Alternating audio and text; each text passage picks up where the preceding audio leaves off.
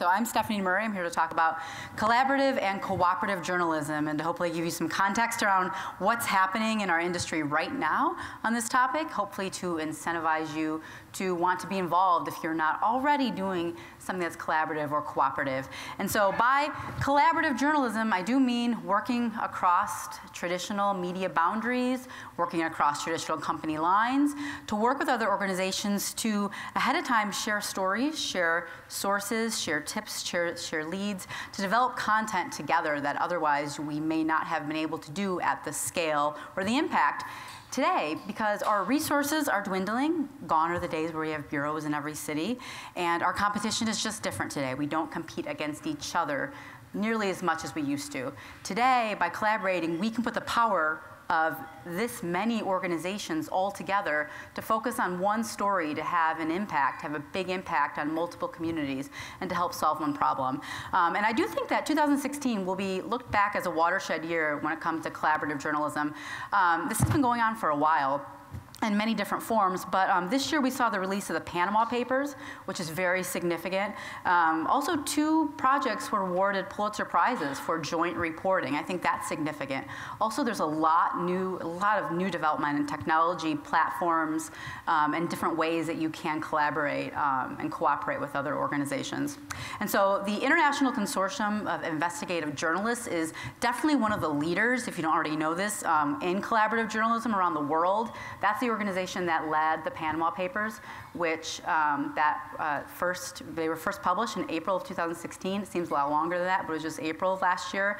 And that involved more than 100 media organizations in 80 countries around the world, dozens and dozens and dozens of journalists.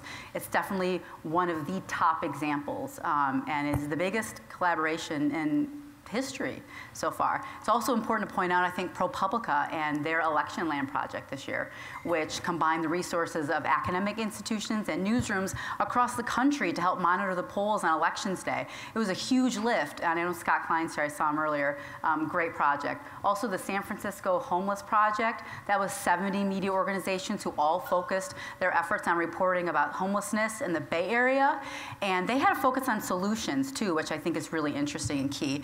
And I'm from Detroit, so of course I would like to mention the Detroit Journalism Cooperative, which is 5 media outlets in Detroit covering the city post-bankruptcy. But this whole list is just a tiny list of all sorts of different organizations and places that are collaborating. And I do think it's important to note the 2 Pulitzer Prizes, because those were both stories that were done collaboratively and had impact.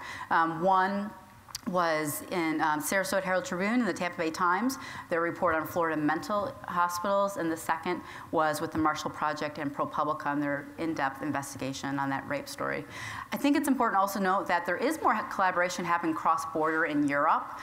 There was a coalition of European news organizations that covered our election this fall. There are a couple of other consortiums that have been developing, and so Europe's a little bit behind us, I think, in terms of collaborative reporting, but they're getting there. And there are 5 more things to know before my 5 minutes is over that I want to make sure to tell you about. One is that there are a lot of different models and methods to how collaborative journalism projects can come together.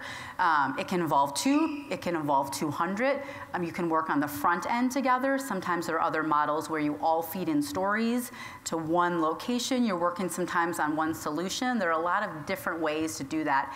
And right now there is new research happening. Earlier this year, the Reuters Institute of Oxford released a study on collaboration, and these 2 women at Stanford, who are Knight Fellows, are researching collaboration right now too.